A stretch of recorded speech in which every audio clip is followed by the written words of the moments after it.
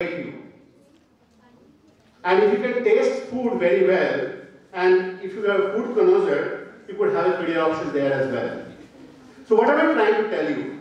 Either you follow your passion, your talent, and your dream, and be excellent in that, or you choose a beaten career track. Beaten career track or proven career track is actually the most risky in today's world.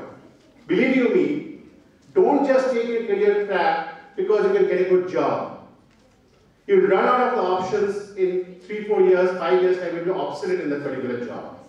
It's rather a more safe career option to chase to what you're good at, what you can excel in, and then follow your dreams. I mean, this is one life. We have only one life. If in one life,